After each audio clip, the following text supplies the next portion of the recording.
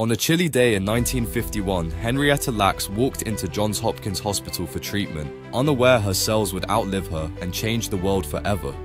Doctors took a sample of her tumor, but what happened next was unprecedented.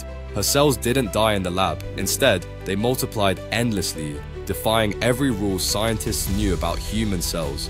These cells, dubbed HeLa, became the first immortal human cell line, revolutionizing medical research. Without Henrietta's knowledge or consent, her cells powered breakthroughs, the polio vaccine, cancer treatments, gene mapping, and even COVID-19 research decades later.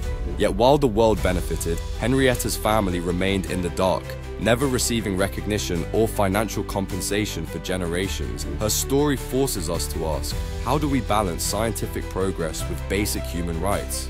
The legacy of Henrietta Lacks reminds us that the quest for discovery must never come at the cost of humanity. History repeats itself, but only if we forget it. Subscribe for more untold stories.